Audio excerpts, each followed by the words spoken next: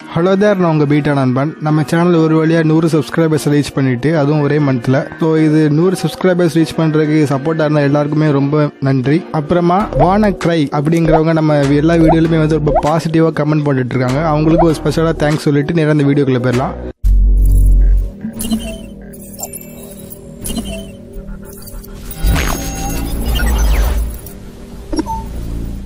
சரி ஓகே, இன்னைக்கு இந்த வீடியோ எதை பற்றி பார்க்க போகிறோம் அப்படின்னா இந்த மாதிரி ஒரு லாகின் ஃபார்ம் டிசைன் கிரியேட் பண்ண போகிறோம். ஜஸ்ட் HTML CSS யூஸ் பண்ணி மட்டும்.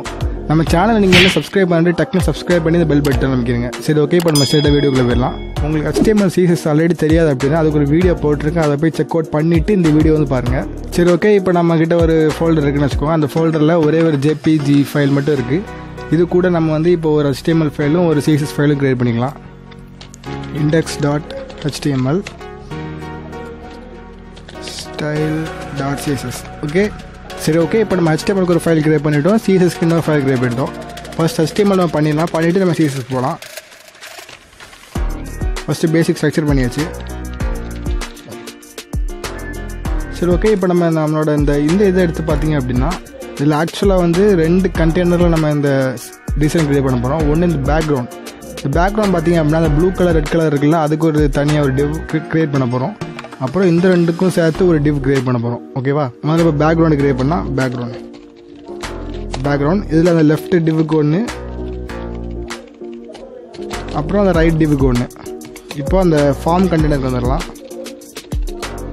ஃபார்ம் கண்டெய்னர் இதில் IMG ஒன்று, ஏன்னா லெஃப்ட் சைடில் ஒரு இமேஜ் இருக்குல்ல, இந்த இமேஜுக்கு ஒரு டேக் போட்டுக்கலாம். அப்புறம் இந்த ஃபார்முக்கு இன்னொரு டேக் போட்டுக்கலாம்.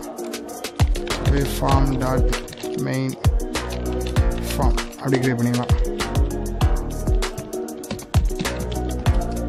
சரி ஓகே, இந்த ஃபார்மில் பார்த்தீங்க அப்படின்னா முதல்ல ஒரு ஹெட்டிங் வேணும், அப்புறம் ஒரு பேராகிராஃப் வேணும், அப்புறம் ஒரு இமெயில், அப்படி ஒரு கொஞ்சம் எலமெண்ட்ஸ் வேணும். இதெல்லாம் அப்படியே நம்ம இதில் டைப் பண்ணிக்கலாம். முதல்ல இந்த ஃபார்முக்குள்ளே H1 வெல்கம் பேக், அதுக்குள்ளே paragraph take sign in to continue, அது கீழே ஒரு லேபிள் மாதிரி கிரியேட் பண்ணிக்கலாம். லேபிள் இமெயில்,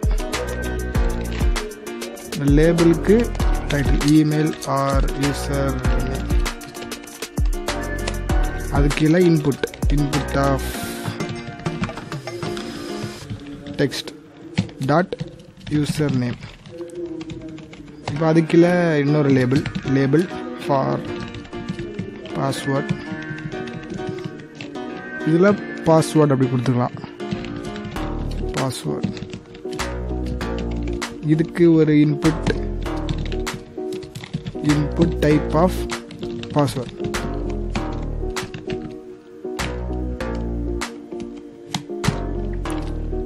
அப்புறம் ஒரு button, input type button, submit dot btn, இதில் லாக்இன் அப்படி கொடுத்துருவோம். சரி, அவ்வளோதான். நம்ம HTML பண்ண வேண்டிய விஷயத்தெலாம் ஆல்மோஸ்ட் நம்ம முடிச்சிட்டோம். இதில் இப்போ இந்த IMG ரெஃபரன்ஸ் கொடுத்துக்கலாம். ரெஃபரன்ஸ் back.jpg ஒரு ஸ்டைலில் லிங்க் பண்ணிக்கலாம். Link CSS style access. Okay, இப்போ நம்ம ப்ரௌசரில் ஓப்பன் பண்ணிங்க அப்படின்னா இந்த மாதிரி தான் இருக்கும். இதை இப்போ நம்ம CSS போட்டு அப்ளை பண்ணி அந்த மாதிரி நீட்டாக மாற்ற போகிறோம். சரி ஓகே, இதை விட்டுறோம். முதல்ல ஸ்டைல்ஸ் ஓப்பன் பண்ணிக்கலாம். ஓப்பன் பண்ணிவிட்டு முதல்ல நம்ம பண்ண வேண்டிய விஷயம் என்ன அப்படின்னா எல்லா எலமெண்ட்டில் இருக்கிற மார்ஜின் பேடிங்கை ரிமூவ் பண்ணிடலாம். Margin 0,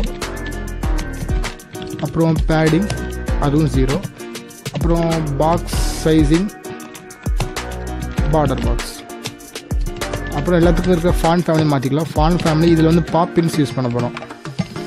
Poppins chance Sherif. சரி ஓகே,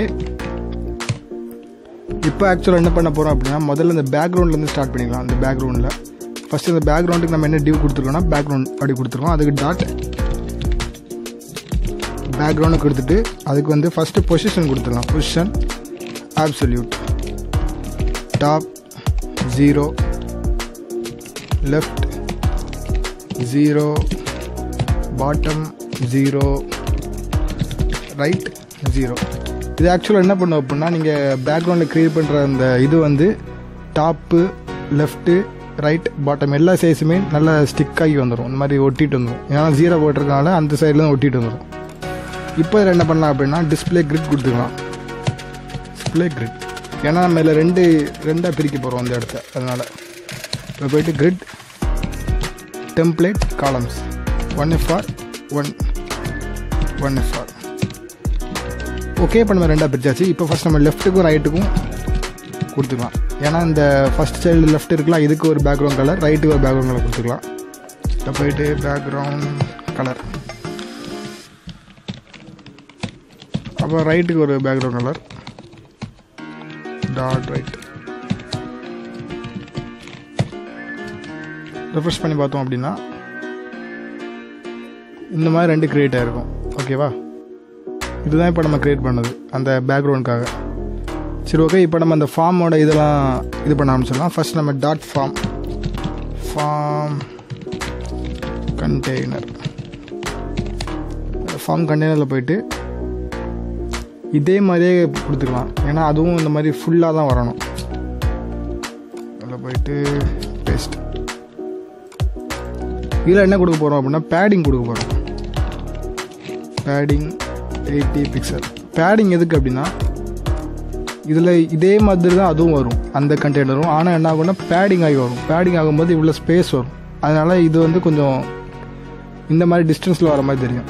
ரெஃப்ரெஷ் பண்ணிங்க அப்படின்னா இந்த மாதிரி டிஸ்டன்ஸில் வரும்.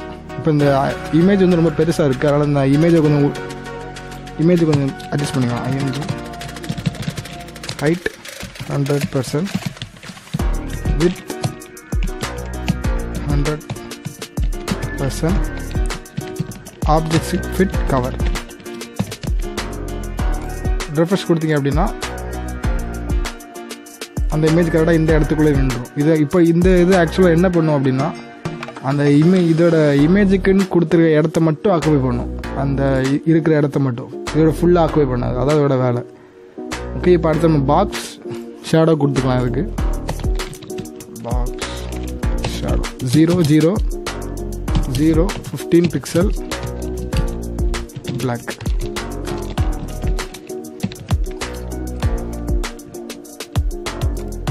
இப்படி கொடுத்தீங்க அப்படின்னா இந்த மாதிரி ஒரு பார்டர் கிரியேட் ஆகும். அதுக்கு இந்த மாதிரி நம்ம இதில் பாக்ஸ் ஷேடோ யூஸ் பண்ணி பார்டர் கிரியேட் பண்ணிக்கலாம். அவ்வளோதான் வித்தியாசம். இப்போ நம்ம அந்த மெயின் ஃபார்முக்கு வரலாம். இந்த ஏரியாவுக்கு இதுக்கு என்ன இப்போ நேம் கொடுத்துருக்கோம் அப்படின்னா, மெயின் ஃபார்ம் அப்படின்னா கொடுத்துருக்கோம். Dot main form.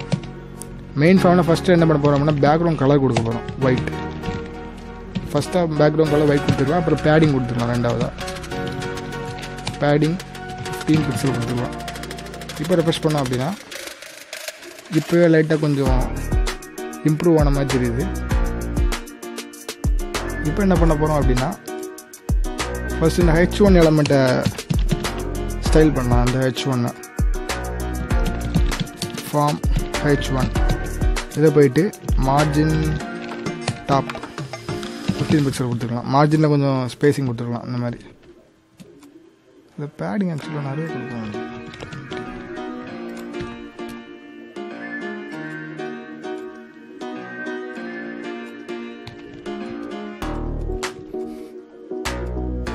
சரி, அப்புறம் அந்த பேராகிராஃப் எலமெண்ட்டை பார்த்துக்கலாம்.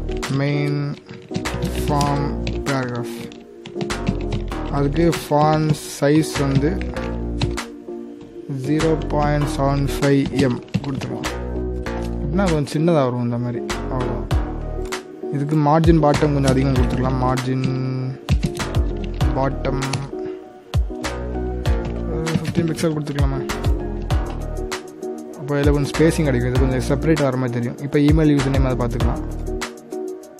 இமெயில் யூசர் எல்லாமே அப்படியே விட்டுருலாம். அதில் எந்த பிரச்சனையும் இல்லை. அப்புறம் அது பிரேக் கொடுத்துக்கலாம். அப்போ தான் அது இது நெக்ஸ்ட் லைனில் வரும்.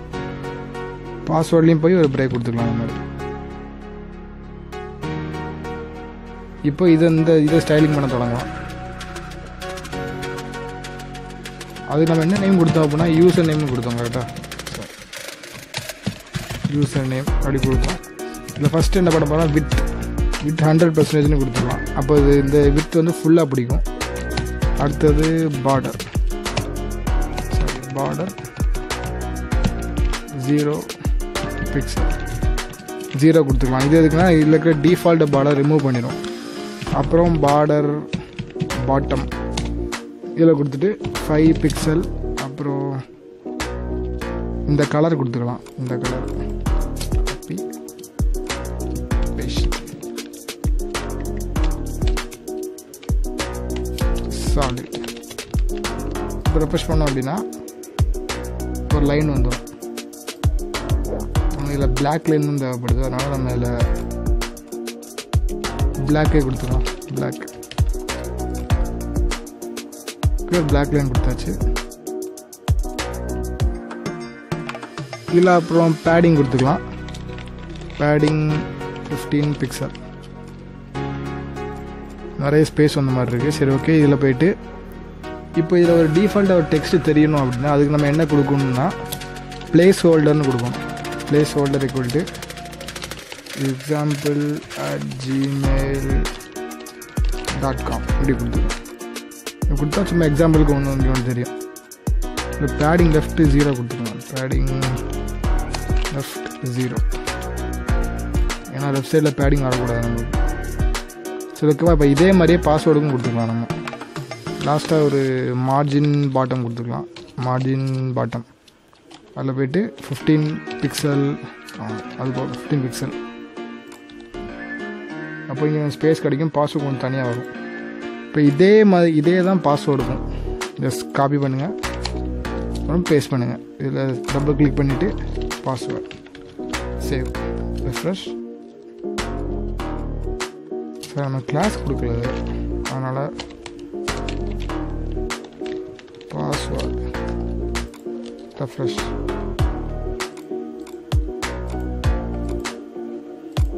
இதில் ஓகே. இதில் போயிட்டு இதுக்கு ஒரு பிளேஸ் ஹோல்டர் கொடுத்துக்கலாம். பிளேஸ் ஹோல்டர் ஈக்குவல் டு இப்படி கொடுத்துக்கோங்க. அப்போ இதில் ஒரு பிளேஸ் ஹோல்டர் மாதிரி வந்துடும். சரி, இப்போ அந்த பட்டனை நம்ம ஸ்டைல் பண்ண போகிறோம். ஸோ பட்டனை எப்படி ஸ்டைல் பண்ணுறது அப்படின்னா .btn.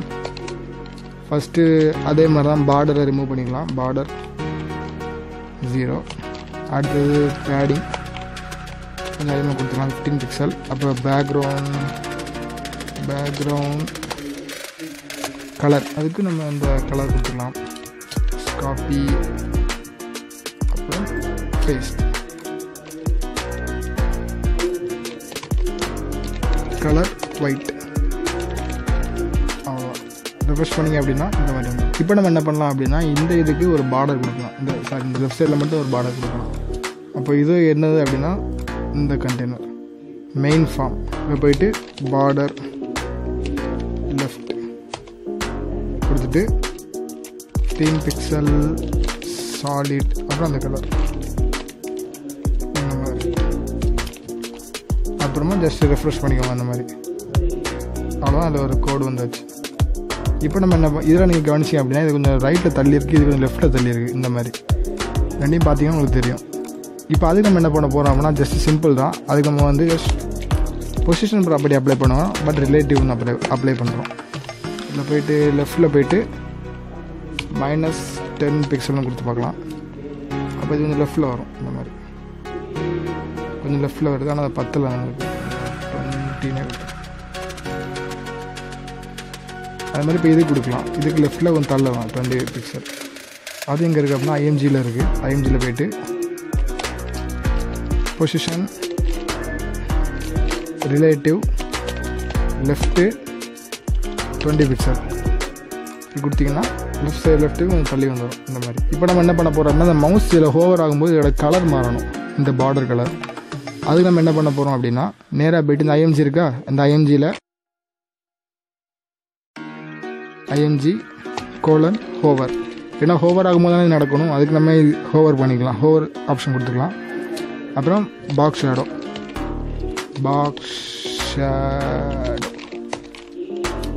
அதில் கிட்டத்தட்ட இதே பாக்ஸ் ஷேடோ தான் காப்பி பண்ணிவிட்டு பேஸ்ட் பண்ணிக்கோங்க. இதில் போய்ட்டு பிளாக்குக்கு பதிலாக என்ன ஆகணும்னா அந்த நம்ம கலர் வரணும், இந்த கலர் ஆஷ். இல்லை 15 பதிலாக நம்ம அப்படியே இருக்கட்டும், பிரச்சனை இல்லை. இப்போ ரெஃப்ரெஷ் பண்ணோம் அப்படின்னா இந்த மவுஸ் இல்லை உள்ளே வரும்போது அந்த அதோட கலர் மாறும். ஆக்சுவலாக இந்த மாதிரி.